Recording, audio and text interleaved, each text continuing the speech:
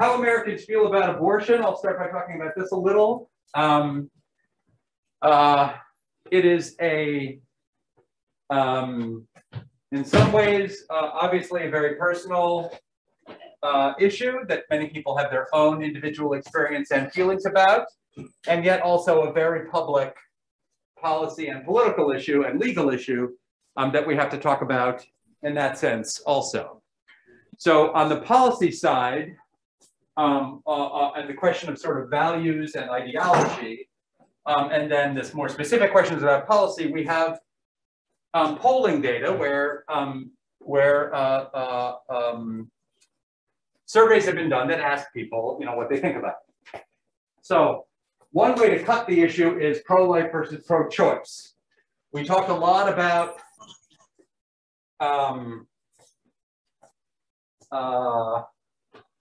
how social problems are identified, and a lot of that has been argued over in the sort of naming of politics and political movements.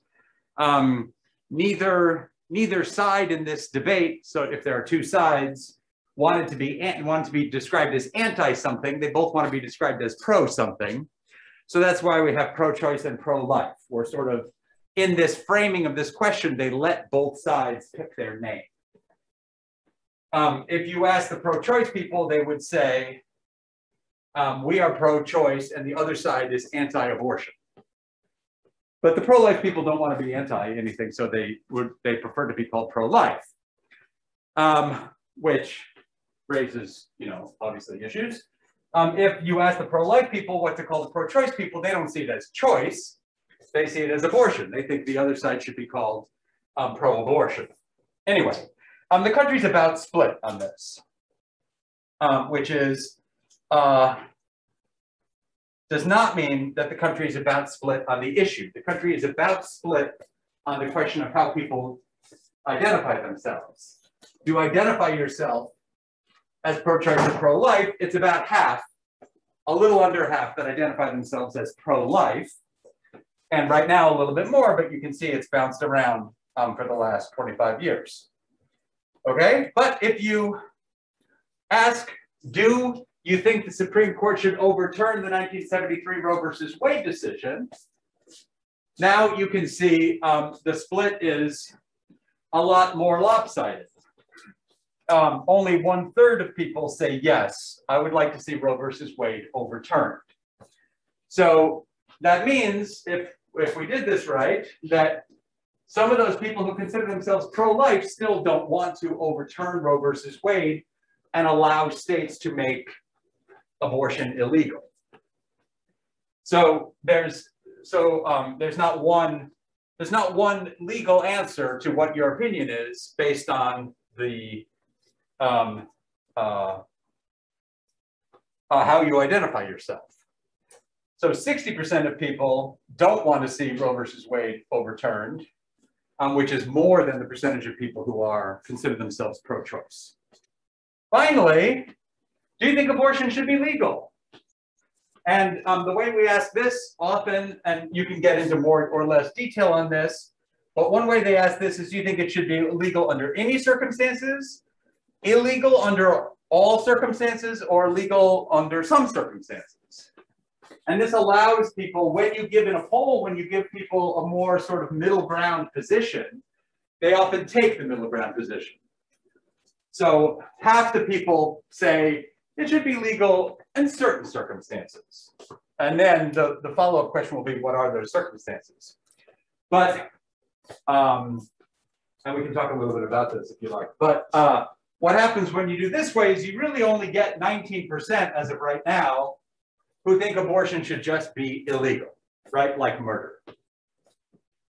So the pro-life politics or anti-abortion politics often speaks of abortion as if it is murder or a Holocaust, etc. But it's a small minority of people who want to treat it that way in terms of the law, right? If abortion is murder, then it does not matter why or how the person became pregnant, for example, in the case of rape or incest, which is a common exception. that doesn't matter. The child, the unborn child, is still innocent if you think abortion is murder. But those are kind of the circumstances that people are thinking of when they say under some circumstances. They're thinking, well, if she's very young, if it was rape or incest, if it's very early in the pregnancy, then it's okay. If you're taking that attitude, then you are already not taking the attitude that abortion is simply taking a human life. But about 19% of Americans take that view. All right, so one way to look at this is just to say, well, it totally depends how you ask the question. But the other way to look at this more logically is that there are different questions. There's the question of what's your identity? I'm pro-life, I'm pro-choice. There's a question of what do you want to do about the law? And there's the question more specifically, what do you want to do about the law? Okay, do you want to criminalize abortion in the sense of put the doctor in jail, put the pregnant person in jail, or whatever, okay? Okay. So when you drill down deeper in this and ask people, do you think abortion should be illegal in all cases or most cases? That's the numbers on the left. Or legal in all cases or most cases. This is a different poll, but it's a similar setup. Here we can kind of break down which groups of people show the most pro-choice or most anti-abortion perspectives. And again, these are just percentages. You can see nothing is 100% on here. But if you look, the most pro-choice in sort of each category, legal in most cases or all cases is 62% of women and 56% of men. So not a gigantic gender split, but some gender split in the direction of women favor legal abortion more than men. Among the racial and ethnic groups, Black and Asian people are a little bit more positive than white and Hispanic people. Young people are more positive than old people. More educated people are more positive than less educated people. And people with no religion are the most, or unaffiliated religion, I should have said, are the most positive about abortion rights. On the other hand, sort of the flip sides, whites and Hispanics, men, old people, the least educated people, and especially in terms of religion, these white evangelicals and Protestants in general. Okay. The majority of Catholics think abortion should be legal. The majority of Catholics use contraception. The majority of Catholics think divorce should be legal. American Catholics are not good Catholics. They disagree with the Pope. What can you say? It's not my opinion, good or bad. I'm just saying they disagree with the Pope. If that makes you a bad Catholic, then it does. But you're allowed to have whatever opinions you want. Okay, how common is abortion? Well, one thing to say about abortion is we don't measure it that well. If you just do a survey and you ask people, did you have an abortion in the last year? Some people don't answer you. Some people don't give you the true answer. There's shame and stigma. If you're a Catholic and you think you're not supposed to have an abortion, but you had an abortion, you might say no. Of course, then you're lying, but then, you know, that's religion is complicated. So we do our best with trying to measure abortion. There's also no like federal registry. We have a registry of births in the country, so we measure every birth quite well. But there's no registry of abortions. So any number on abortions is based on an estimate. The numbers here are from the Guttmacher Institute, which essentially collects data from abortion providers. These are probably the best numbers we have, but they're probably not completely accurate either. Okay, so, but close enough to say there's a little less than 1 million abortions per year. This is in 2017, which is about 13.5 abortions for every 1,000 women sort of in the childbearing years. So in any given year, about 1.4% of childbearing age women are having an abortion. And as of now, almost 40% of these abortions are medication abortions, abortions that you do with pills, where you take the what's something called Plan C pills. So this is the trend when you look at the abortions out of all women. If you compare abortions out of all pregnancies, not counting miscarriages, so if you ask of all the babies born plus all the pregnancies plus all the abortions, what percentage of that number is abortions? It's a little complicated. 18%. So so if you set aside the miscarriages, which we count even less accurately than abortions, almost 1 in 5 is ending in abortion, but that has been falling a lot since really for the last 40 years. The abortion rate has been falling. You can see this is what it was when Roe versus Wade was handed down in 1973. The abortion rate was rising at that time as the law liberalized and allowed people to get more abortions.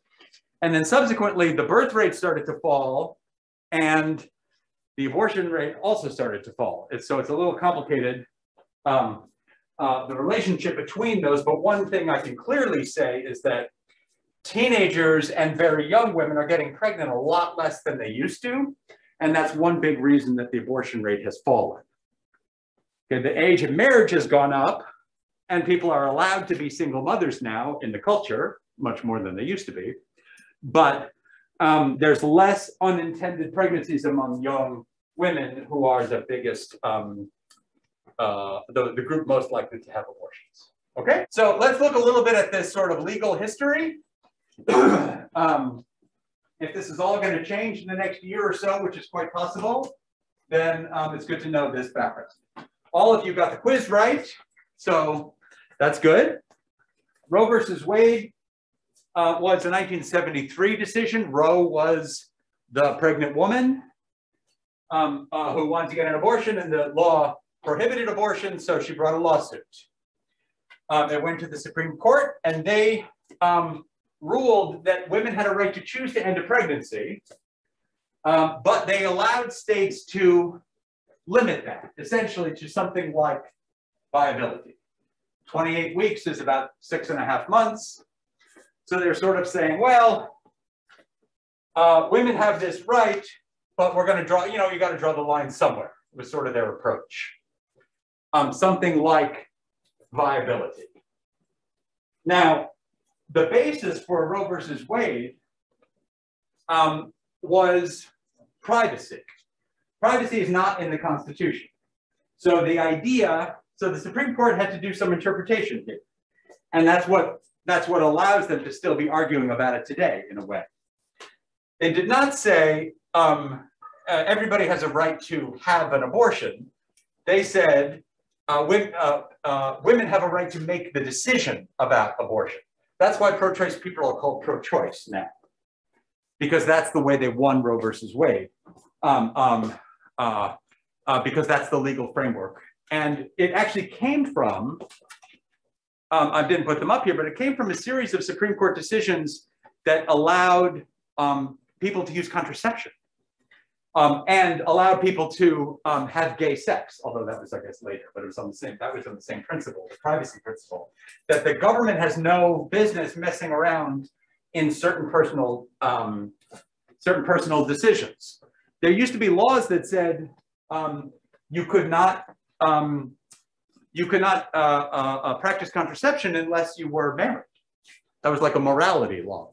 They weren't going to let single women use birth control when birth control pill first became available. Okay, so that's Roe versus Wade. And after that, it became illegal for states to make rules, again, to ban abortion. Okay, so the issue was, can states ban abortion? Some states didn't want to ban abortion, but a lot of states did, state governments. Right away, it became an issue. Well, what about women who are whose medical care is funded by the government? And this was essentially the beginning of chipping away at the right.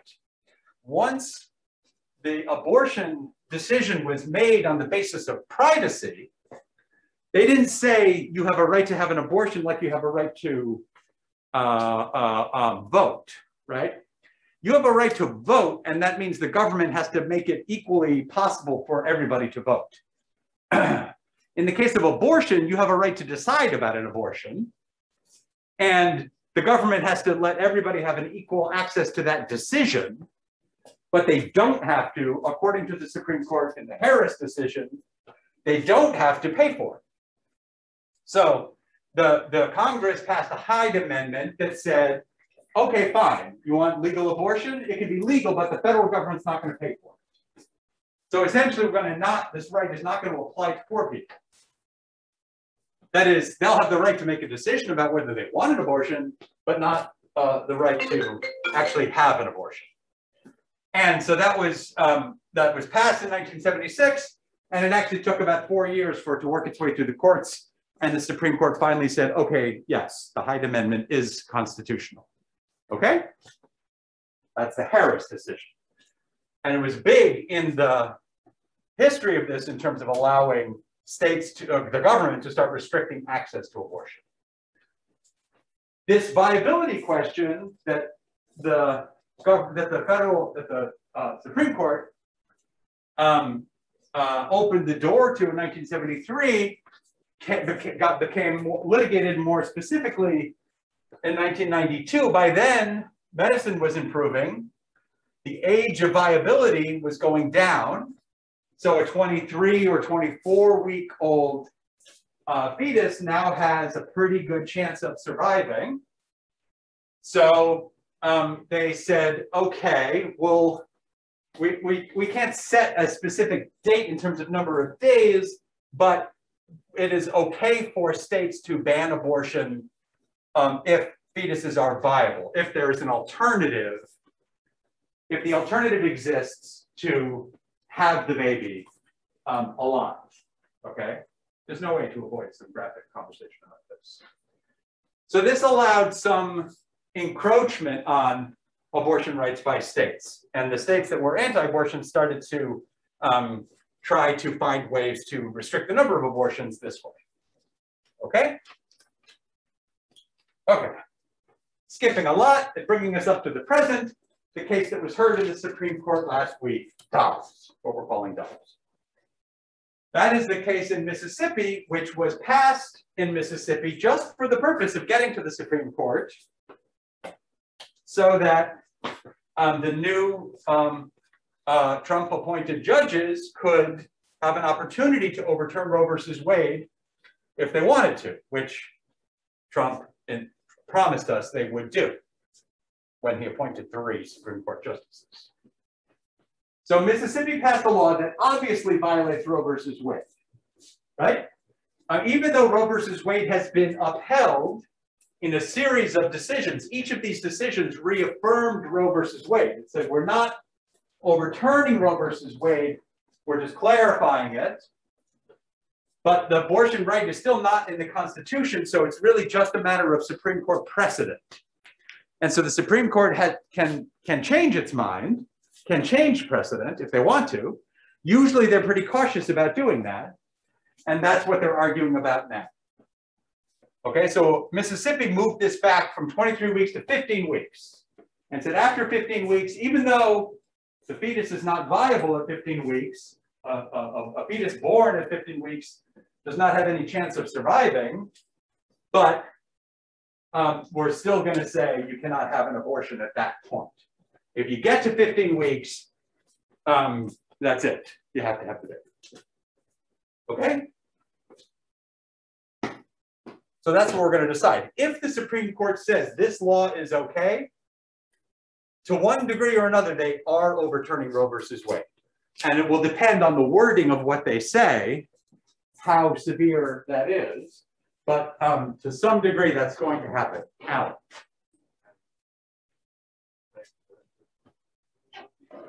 No. Planned Parenthood actually affirmed the right of women to make this decision. It affirmed Roe versus Wade explicitly. It said, we are not overturning Roe versus Wade. That's still good law. We're just clarifying it. That's the way they did it. You're not convinced. But the important thing is, after Planned Parenthood, you still could not make a law banning abortion. They still said you have a right to an abortion, to decide if you want an abortion. We're just modifying it a little. It seems semantic, but it turns out to be kind of important. Okay? So that's where we are now. And the next thing that's waiting in the wings is the Texas Heartbeat Act, which is moving it back to 6 weeks. In Texas, they have passed a law that obviously also is illegal under Roe versus Wade, that bans abortion after 6 weeks. 6 weeks, most women don't know they're pregnant. They call it a Heartbeat Act because there's an electrical signal discernible in the fetus at that point, usually around that point. It's not a heartbeat, there is no heart, but there's starting to be, there's no heart pumping blood, but there's starting to be the electrical firings. The organ is beginning to form. So that's very semantic, but that's how they like to describe it. The Texas law, although they knew they were violating Roe versus Wade, they wanted to give the Supreme Court another opportunity to overturn Roe versus Wade when they passed it. They made it so that it's not illegal, like the police will come get you if you have or provide an abortion. They made it so that if you have an abortion, anybody can sue your abortion provider for $10,000. So that essentially bans abortion because no abortion provider could stand those lawsuits if that was legal. Okay. Okay. So the reason why we're even talking about this instead of just overturning it is because the Supreme Court, this current Supreme Court, did not throw out that law. When it came to the Supreme Court, they said, okay, well, we'll hear that. They could have said, oh, you can't do that. But they could have said you have to hold off on that law until we can hear it. But they didn't. They said, okay, you made that law. Bring us a case and we'll talk about it. And that was a very big moment because prior to this court, with 6 Republican judges, the Supreme Court would have obviously thrown that out and just said, well, this obviously violates Roe versus Wade. We have a precedent, so we're throwing it out. Instead, the Supreme Court said, interesting, we'll discuss it. Okay, so that's when it became clear where we're probably headed. Okay? Now, I talked about the decline in abortions. One thing that's been happening with the decline in abortions is there's less access to abortion. States have been restricting abortion in various ways. I'll give some examples. And with the issue of funding, with the federal government not funding and states not funding abortions, it's hard to run a medical practice that provides abortion. There's also politics. There'll be, if you open a clinic that provides abortions, there will be protesters. There may be violence. It's a smaller and smaller number of providers who are willing to take that risk and can handle the funding. You can see here the percentage of women who are living in a county with no abortion clinic.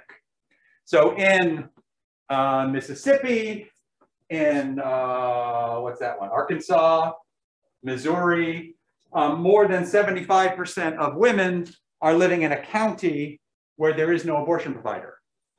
So if they need an abortion, they might be able to get one, but it's getting harder and harder, right? They have to go further. And that becomes a financial issue and an issue of inequality and unequal access, which the Supreme Court has essentially allowed. They didn't say you have a right to an abortion. They said you have a right to say you want an abortion. Okay? So this is a sort of the constricting of access to abortion is happening anyway. Okay, let me give you a description of some of the things that states are doing that are part of this restriction. The majority of states require abortion to be done by a licensed physician. It's a pretty simple procedure at the early stages. In a lot of countries, it is done by people who are not medical doctors, people who are LPNs or, what do you call those, physician's assistants, or RNs or something, different people at different levels of training can learn how to do abortions. If there's no complications, they're pretty simple. But in the US, most states require you to be a doctor. If it's beyond a certain point, they may require it to be in a hospital or by a physician that has hospital privileges. If it's later, still, they may require a second doctor. Okay, so some restriction on who can do it. To your question on gestational age, 43 states have some limit on gestational age, how far along it's allowable, and that follows Roe versus Wade and the subsequent decisions. 21 states prohibit this thing called partial birth abortion, which is not really a real thing. I'll talk about that in a minute. So that's essentially something about very late abortions, which they're not allowing. Most states prohibit funding, using state funds to pay for abortion. Some states even say that private insurance cannot pay for abortion. So even if you have private insurance, it's not allowed to cover abortion. And the logic there is, if an insurance company provides abortion, then sort of everybody who buys that insurance is helping to pay for that abortion, and they don't want to make everybody pay for abortions. 25 states require the waiting period. Mandatory counseling may be as simple as giving people a pamphlet or reading a prepared statement that says some things about abortion, like, did you know after 6 weeks a fetus has a beating heart? Did you know that X number of women regret having abortions, and so on? So things to try to talk women out of abortion. And for young women, the majority of states require some kind of parental consent or notification or permission. Okay? So it's not like we have a right to abortion in some, universal sense. There are lots of restrictions on the right. Okay? It's more like you have a right to drive a car, but they can do all kinds of things to limit that right legally. Okay? Not like voting. Voting you have a right to do, period. Okay. Okay? Or like the way some people think owning a gun should be. You have a right to just own a gun. Finally, a number of states have bans on specific abortion for specific purposes.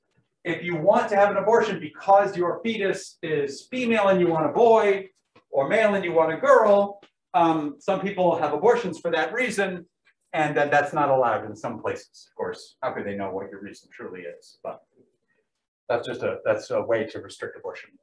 Okay? Okay. On the gestational age question, 80% of abortions take place before 10 weeks, which is 2.5 months. The largest number takes place in less than 6 weeks. And that includes medication abortions, people who realize they are pregnant and right away take the abortion medication. A very, very small number of abortions take place in these later weeks. All of the abortions that take place after the age of viability, so if hypothetically a baby is 24 weeks along and usually a 24-week-old can survive, then if you're going to do an abortion on a 24-week-old, it is only going to be if that baby cannot survive. Okay. Okay? So there are a very, very small number of these abortions that take place very later, and it's when they discover that the baby has an abnormality which is so extreme it can't survive, or something that would not allow the mother to survive or would greatly threaten her health. Okay. You can see why from this, feminists were not so distressed at the idea that states would only allow abortions before 24 weeks or something. That did not seem like the end of abortion rights, because that's not what we're talking about in the vast, vast, vast majority of cases. Okay. And this is from that federal data, which is not as complete. So we don't have every state in here, but the federal government believes this is the best they can do on this question of gestation. Okay. Our country is in a choice crisis, with an administration that's closing clinics, punishing providers, and effectively demanding people carry unwanted pregnancies to term. We need an option for a safe, self-managed at-home abortion, a Plan C. And this solution exists, so why doesn't everyone know about it? Let's review. 30 years ago, a combination of pills was discovered to effectively end an early pregnancy. The health community celebrated. The world would be forever changed. The French Minister of Health even declared them the moral property of women. But when the pills came to the US, they were severely restricted by the FDA, not for medical or safety reasons, but because of politics. Today, they're used by millions worldwide every year and backed by mountains of data on safety and efficacy. While in the US, they're still held from us by the FDA, over-medicalized, even kept out of pharmacies. But this is changing. Abortion pills and information on how to use them can now be found on the internet via online pharmacies, human rights organizations, and a physician-supported site called Aid Access. All of us can play a part in bringing this option into the mainstream. 1. Demand the FDA remove the restrictions on abortion pills. 2. Spread the word. Tell everyone you know that abortion pills and information on how to use them are available online. 3. Know your rights and risks. Free legal support is always available. The solution is here. Learn more at plancpills.org. What's going to happen if we start restricting abortion access more and more is stuff like this is going to become more, essentially more underground. Right now in Texas, if you wanted to use this method, it's pretty easy to get the pills and do it, but is illegal, and somebody could sue whoever gives you, provides the person getting an abortion with those pills under the Texas Heartbeat Act. So it's risky, but obviously feminists have been trying to provide access to abortion for a long time, and they're prepared to continue to do this, and sort of would go underground with this medication approach. So if they really start to make abortion less legal, if the Supreme Court overturns Roe versus Wade, which seems quite likely, if not this year, then very soon, then a number of states will immediately ban abortion. A number of states already have laws written that say, if the Supreme Court overturns Roe versus Wade, as of that moment, abortion is illegal in our state. So there are like laws on the books waiting in a lot of places. Now, one of the things that happened in that debate was people pointed out that, you know, having a baby is more dangerous than having an abortion. That abortion counseling that you get tells people about the risks of abortion and so on, which is reasonable to know the risks, but the risks are much lower for an abortion than they are for a birth. Birth is difficult. Okay, people have been doing it for a long time, but it is one of the riskier things that people do in their lives. It has always been the case that abortion bans don't stop rich people from getting abortions. We'll have more medication abortions, although they might be illegal. They're going to be impossible to stop because it's just 5 pills. It's not that difficult. Okay, this is just to show you the dramatic graph illustrating the risk of having the baby versus the risk of having an abortion. Of course, it depends on the baby and depends on the abortion. But overall, the number of deaths per birth is 20 out of every 100,000, and the number of deaths per abortion is less than 1/2 out of every 100,000. So obviously, that's kind of rhetorical. It should be obvious that having a baby is more dangerous than having an abortion. This came up in the Supreme Court debate, and one of the really interesting things was, you know, what goes around comes around. Feminists said we need access, we need reproductive rights because we need to be able to control our lives.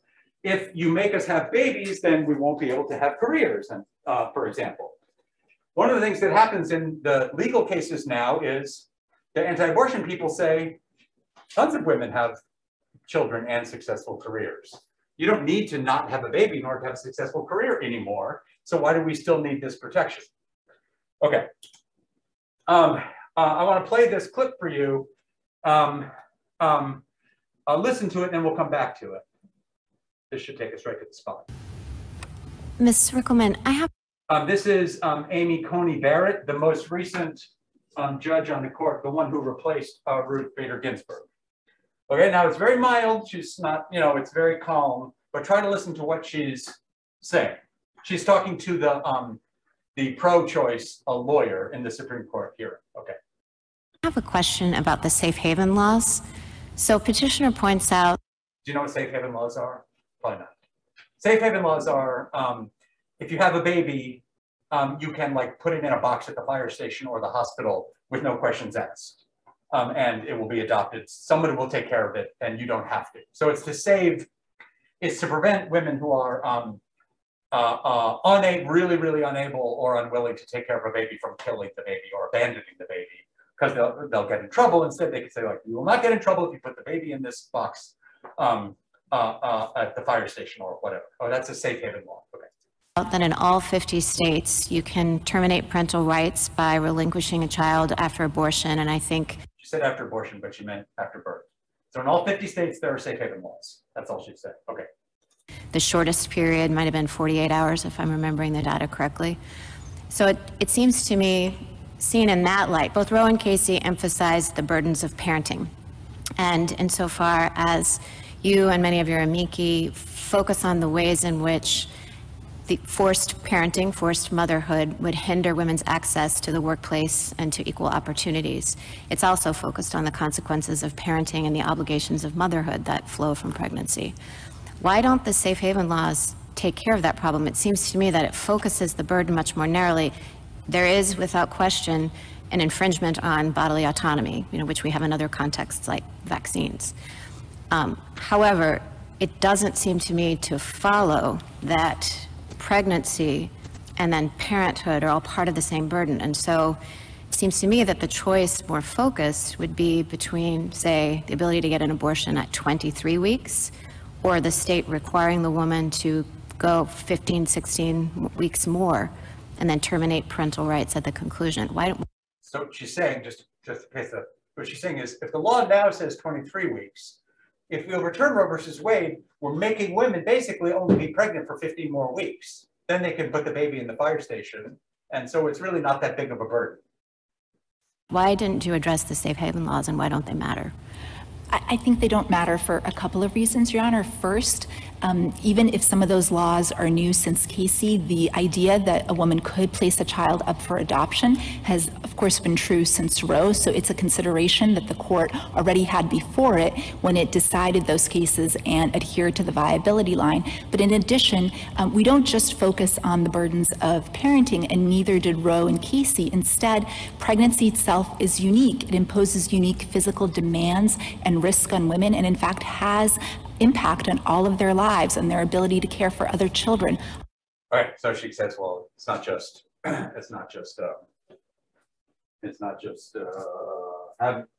the baby off the fire station just solve the problem. What she said was, we understand that if we say an abortion is a human life and you cannot just terminate a human life at will, that we are putting an imposition on, we are imposing on women on their bodily autonomy. The law is intervening and saying, you don't get to do exactly what you want with your body, just like with the vaccine rule. That's what she meant. So we're making, the law is restricting people's bodily autonomy, and she was just using an analogy to another case where that's obviously considered acceptable nowadays. And the Supreme Court has recently upheld vaccine mandates in some cases. So they are saying, yeah, you don't get to do whatever you want with your body. If there's a public interest, if the law wants to protect something, it can restrict what people can do with their bodies. The adoption thing has been an issue for a long time. The lawyer is right. What she didn't say in that is, they didn't talk about the difficulty, what it is like to have a baby and relinquish it for adoption might, be something that people really, really don't want to do. If the choice is to have an abortion at 7 weeks, or it's not just going through another 30 weeks of pregnancy, as if you're only losing 30 weeks of time at work, not even because you can work through your pregnancy, but it's the process of producing a child and relinquishing it, which people don't want to go through often, right? So there is a sense that you cannot avoid the fact that we have to, in this policy, we are in fact balancing the well-being of fetuses with the well-being of the people who carry them, women. And so you can't pretend that there is no issue there. There is a question. Even when you make the viability standard, you're saying, okay, we're going to draw a line somewhere and say, like, you can't kill a living baby. If the baby is born, it's totally against the law to kill a baby. When a viable baby is still inside your body, we're still going to say, okay, it's viable. We could take it out of your body and make it a human, a real human. Before it's viable, we're saying, okay, it's a potential independent life, but it is not yet. And currently the law says, okay, if you can afford it and you can find a doctor to do it, then you can put your well-being above the well-being of that, essentially that part of your body, which has the potential to become a human. So I don't think there's any, some people would like to not have a debate about abortion that recognizes that there's a continuum of life here. If you have a very religious view, you can say every fertilized egg is a human life and they're all completely equal, but science is never going to say that. But on the other hand, science can't draw a line and say, at this moment it becomes a human being. That's why this viability standard is, you know, a ballpark attempt. And in a reasonable world, something like a viability standard would maybe not be unreasonable. There is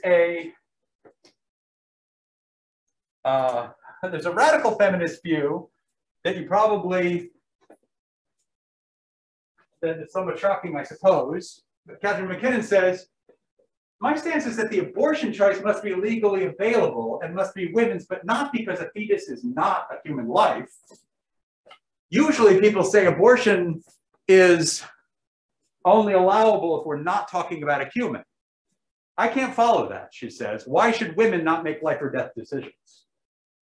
So she would say, fine, an abortion is a human life. It's an important decision, and women can make important decisions. Most pro-choice people don't want to say that, or they don't agree with it. But even if they did agree with it, they don't want to say it because nobody wants to say you're allowing, like, infanticide. Nobody wants to allow infanticide.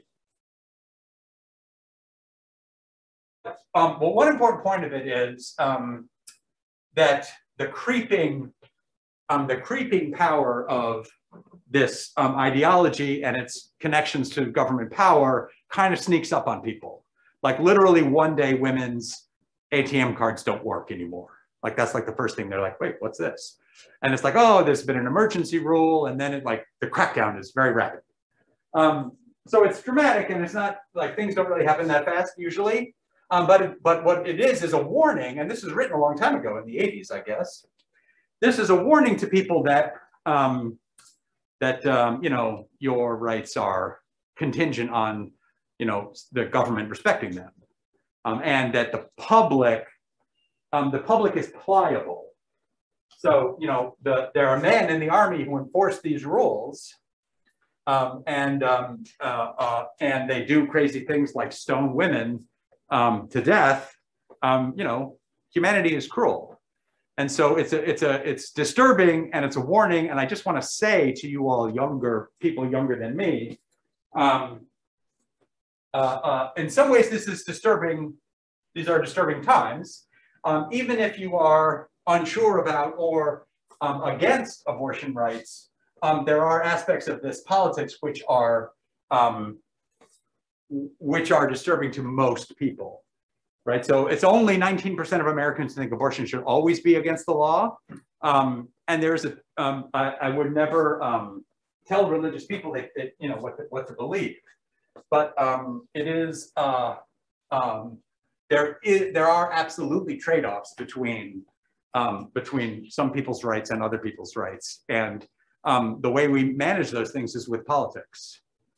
And so there's no easy answer. And this is just my way of saying I understand this is difficult. So I'm sorry.